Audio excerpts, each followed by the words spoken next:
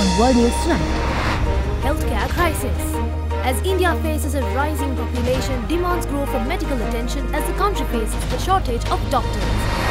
Revolution looms. Fears of riots and revolutions grow as Imran Khan's supporters showed their distaste for the arrest of their leader. Contracting economy. China, the world's second largest economy, is failing imports, sap global growth hopes. The sky awakens. Fireworks light up Moscow at Victory Day celebrations.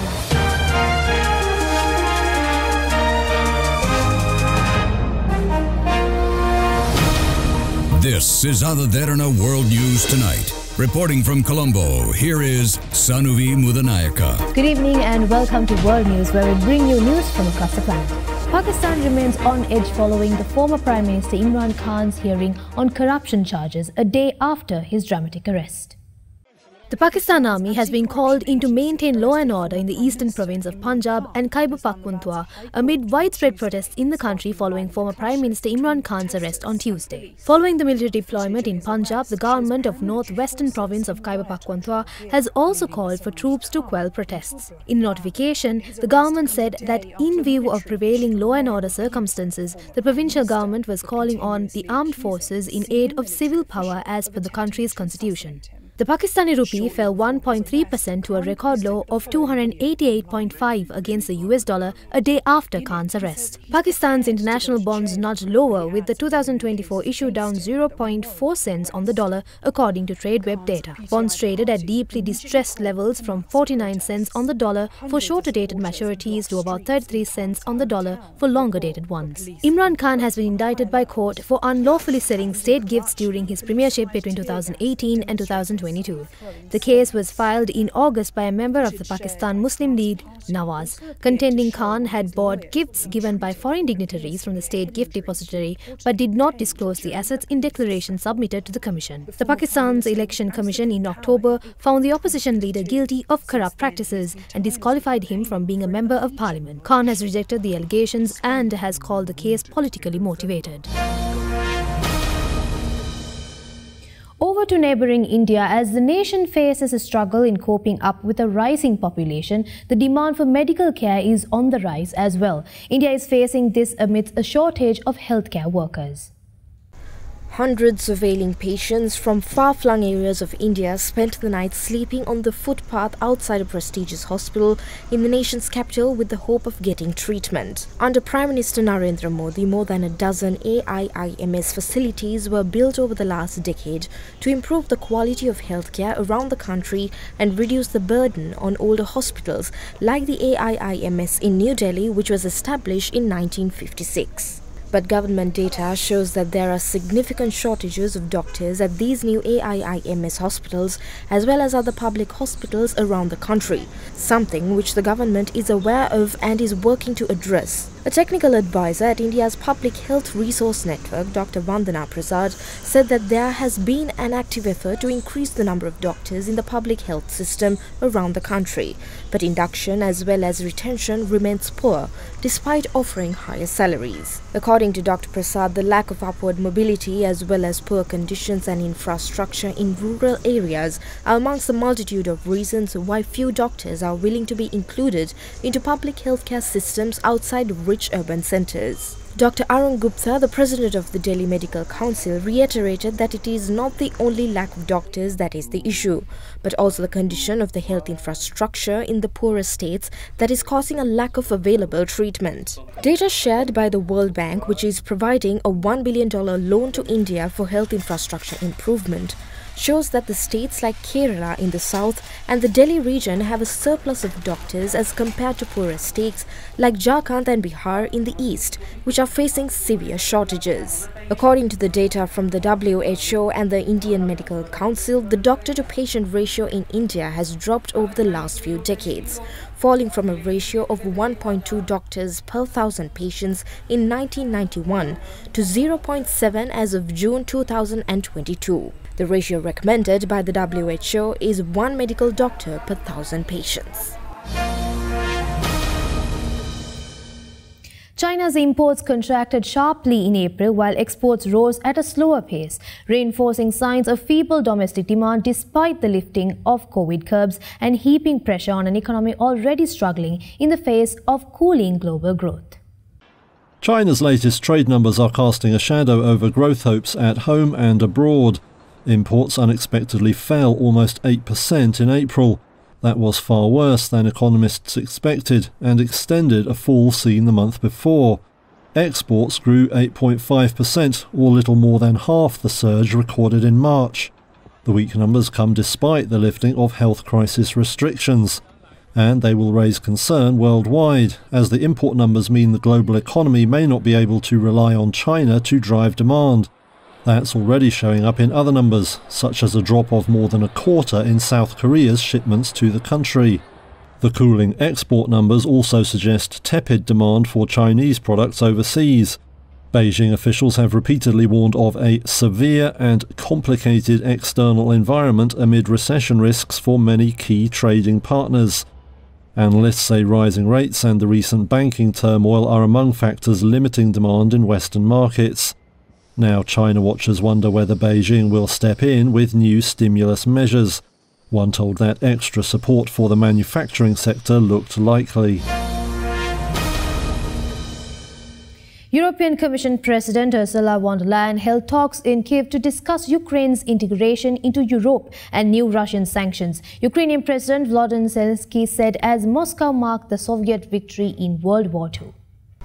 European Union states hold a first discussion on proposed new sanctions over Russia's war in Ukraine that would target Chinese and Iranian firms and allow export curbs on third countries for busting existing trade restrictions. The EU's chief executive unveiled the plan on a symbolic trip to Kyiv, a counterbalance to annual celebrations in Moscow of the World War II victory over Nazi Germany that President Vladimir Putin likens to his invasion of Ukraine. European Commission President Ursula von der Leyen said that the new sanctions would focus on cracking down on circumvention of Russia trade curbs already in place and were designed in very close coordination with the group of 7 nations. Diplomatic sources familiar to the proposal drafted by von der Leyen's commission said that it also includes blacklisting tens of new companies, including from China, Iran, Kazakhstan and Uzbekistan. The new sanctions would highlight that oil tankers are not allowed to offload in high seas or arrive in ports with their GPS trackers off, an attempt to push back against flouting G7 restrictions on trading Russian oil. Seoul's top office has once again stressed the importance of the close investigation of Fukushima wastewater by Korean experts. The comment was followed by a statement from Japan that Korean experts will not be addressing the contaminated water. South Korea and Japan have conflicting interpretations of the upcoming inspection of Fukushima wastewater. Seoul's presidential office on Tuesday highlighted the necessity of a practical inspection of the wastewater by experts after the two countries agreed on the dispatch of a Korean delegation to the wastewater site. Citing an anonymous South Korean top official, Yonhap News Agency reported that Korean experts need to investigate the safety of the water purification facility and Japan's ability for its operation separately from the IAEA's wastewater verification process. Earlier the same day, Seoul's foreign ministry also mentioned in its National Assembly report that South Korea has secured the opportunity to, quote, inspect and assess the safety of Fukushima wastewater. It said the Korean delegation will be able to collect information that could be used for scientific analysis. However, Japan's industry minister Yasutoshi Nishimura sees the purpose of the inspection differently. According to the Japanese news agency Kyodo News, Nishimura said in a press conference that Seoul's inspection team won't be assessing the wastewater. He said the team will be given a briefing on the storage of the wastewater and construction of the water release facility in order for the team to understand the Japanese government's claim that the discharged water would contain radiation levels below the standard limits. The minister also says he hoped that Korea would better understand the situation with the wastewater, pledging that a transparent and scientific explanation will be given. He denied the Korean experts would be able to directly check water samples. South Korean presidential office meanwhile said that any issue was a case of different phrasing and terminology rather than opposing perspectives. The top official also said the inspection team will check the overall operation of the purification facility, adding that it should be different from the IAEA's process as Korean experts are already taking part in that. A bilateral ministerial meeting will be held later this week to discuss more details on the inspection of Fukushima wastewater, which could take place as soon as later this month. We'll be back with more world news after this short commercial break.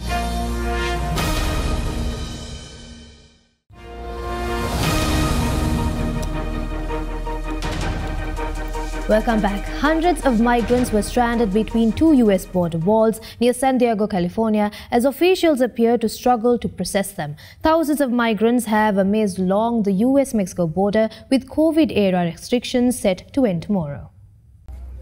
Volunteers passed oranges and other items through the bar of a U.S. border fence to migrants near San Diego. Hundreds of people here have managed to cross one barrier at the U.S.-Mexico border, only to wait at a second one in a sort of no man's land, as U.S. Customs and Border Protection appeared to struggle to process them. Derana is one of the volunteers and a migrants' rights activist. There is a high level of uncertainty and some anxiety from the migrants waiting. We have met people who've been waiting here for 4 nights. At night it gets very cold. In the morning it gets very cold. We have situations of moms with babies from 8 months to 7 months. We have young boys who are 10 years old, 8 years old. Border agents are bracing for a surge in migrants as a pandemic-era policy that allowed for the rapid deportation of asylum seekers is about to end. Migrants have been expelled more than 2.7 million times under the rule known as Title 42, a total that includes many repeat border crossers. And migrants continue to amass at several points along the border despite repeated calls from President Joe Biden's administration that the end of the policy will not result in an open border. Volunteers say conditions at the crossings continue to worsen. We probably, end of last week, we had a number of about 120 to 125 people, and what we see now is it could be close to the 400, 500 number. White House Press Secretary Karine Jean-Pierre Thursday said Biden spoke with the Mexican president about the situation, and the administration remains focused on dealing with it in a humane way. What you can expect from us is that we're going to do everything that we can and use every available tool to us, as we have been, to deal with this issue in a humane way, manage it humanely. And that's what we've been very clear about. Our focus as it relates to managing the border is we're going to do this through enforcement, deterrence, and diplomacy. And that's what you have seen. And we've been working with our regional partners, and we have just few tools that are available to the president, and that's because Congress has failed to act. The Republican-controlled House of Representatives does plan to pass a package on border security measures that would put tougher constraints on immigrant asylum seekers, resume construction of a wall along the southwest border with Mexico, and expand federal law enforcement. President Joe Biden and top lawmakers met face-to-face as a deadlock over raising the $31.4 trillion U.S. debt limit threatened to push the country into an unprecedented default in as soon as 3 weeks if Congress does not act. U.S. President Joe Biden said his meeting with top congressional leaders on Tuesday about the debt ceiling was productive despite failing to break the deadlock over raising it. We need to take the threat of default off the table. We agree to continue our discussions. But he vowed to meet again with the group in the coming days, just 3 weeks before the country may be forced into an unprecedented default. I didn't see any new movement. After about an hour of talks, Republican House Speaker Kevin McCarthy reiterated that his chamber would not approve a deal that didn't include deep spending cuts, but confirmed he would meet with Biden again on Friday. I would hope that he'd be willing to negotiate for the next 2 weeks so we could actually solve this problem and not take America on the brink. Republican Senate Minority Leader Mitch McConnell said ending the standoff was ultimately up to just 2 people. The sooner the President and the Speaker can reach an agreement, the sooner we can solve the problem. Democratic Senate Majority Leader Chuck Schumer said the two sides remain far apart, with his party calling the Republican bill to raise the debt ceiling, which includes sweeping spending cuts, dead on arrival. The disagreements are wide, and anyone who says my way or no way and we're going to default is not serving the country well, and I'm afraid that's what Speaker McCarthy is saying. Representative Hakeem Jeffries appeared more hopeful, saying the promise of another meeting between the top lawmakers and the president was a good sign. President Biden urged us to get together either later on today or tomorrow, our respective teams, to have a discussion about a path forward around the budget and the appropriations process, and everyone agreed. That's progress. Economists warn that a default could send the American economy into a deep recession with soaring unemployment, while destabilizing a global financial system built on U.S. bonds. I'm not ruling anything. I said I'd come back and talk. There's one thing I'm ruling out is default. Biden said he would take a hard look at clawing back unspent COVID relief funds as part of any budget deal with Republicans. He also said he was considering invoking the 14th Amendment to end the standoff. I have been considering the 14th Amendment. White House officials have discussed whether Biden has the authority to lift the debt limit on his own by invoking the 14th Amendment, but Biden said it could trigger a major legal challenge. Kenyan investigators exhumed 21 more bodies as they resumed a search for followers of a doomsday cult who the Interior Minister described as victims of a highly organized crime.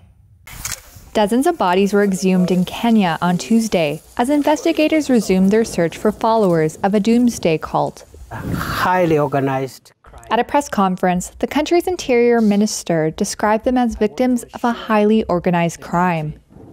The government of Kenya will do whatever it takes to unravel this organized criminal activity that has costed us all these people and counting. Leader of the Good News International Church, Paul Mackenzie, remains in custody.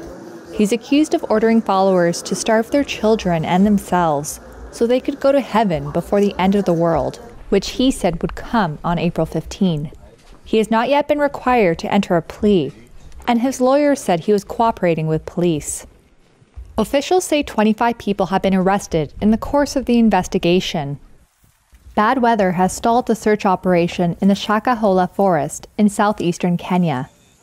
Kenyan President William Ruto has ordered an inquiry into the mass deaths, while a court is keeping Mackenzie in detention pending further investigations. Over to some sports news. Lionel Messi was suspended earlier this week by PSG for going on a personal promotional trip to Saudi Arabia without permission. The 7-time Ballon d'Or winner's 2-year deal with PSG ends this summer, and he is now set to leave the League One side on a free transfer. Lionel Messi, the man many consider to be the greatest footballer of all time, will be plying his trade in Saudi Arabia next season, according to some sources, with a bumper contract all but signed. It will bring down the curtain on 2 seasons in Paris, which, barring disaster, will see Messi add 2 league titles to his extensive medal collection. But club football's biggest prize, the Champions League, has eluded PSG and Messi during his time in the French capital. For some, that makes his spell at Paris Saint-Germain a failure. While others are sad to see him go, most agree that the time is right for club and player to part ways. Just 6 months ago, Messi was lifting football's biggest prize, but last week was suspended by his club after taking an unauthorised trip to Saudi Arabia. It's an acrimonious end to Lionel Messi's time as a PSG player.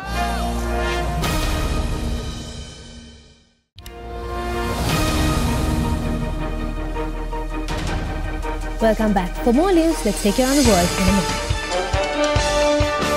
A man gained access to an orphanage in Poland, killing a teenage girl and injuring 9 other people in a knife attack. Police received information that a 19-year-old man had entered the orphanage in the village of Tomislavich near Lodz and attacked residents with a sharp object. Thousands of people in Gaza, including members of militant groups and civilians, attended a funeral for victims in a surprise pre-dawn airstrike by Israel that killed 15 Palestinians, including 4 children and 5 women, and wounded 22 others. Among the dead were 3 senior members of the Palestinian Islamic Jihad movement's armed wing. Formerly a Thai Erdogan supporter, broadcaster Mehmet Dalcik switched allegiance to his rival after the ruling AK party failed to offer sympathy for the destruction of his TV station in Turkey's mainly Kurdish southeast in February's earthquake. Chinese State Councillor and Foreign Minister Qin Gang called on China and Germany to stick to the right path, jointly oppose the new Cold War and decoupling economies or severing supply chains, and inject confidence and impetus into world peace and economic recovery. Qin made the remarks during a meeting with German Foreign Minister Annalena Baerbock in Berlin. China's Tianzhou 6 cargo spacecraft is going to carry more than 700 kilograms of materials for scientific experiment to the Tiangong space station.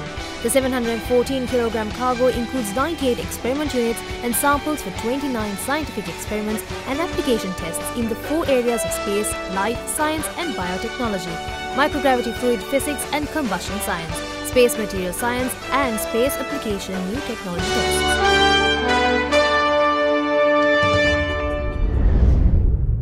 That is all from us here at World News Tonight. Join us again tomorrow as we keep you up to date with the latest from around the world. In case you miss any of the stories tonight, you can watch the whole program on our YouTube channel, youtube.com/Derana English. And finally, we visit Russia, where fireworks lit up the sky over Moscow, marking the end of Russia's annual Victory Day celebrations. Good night.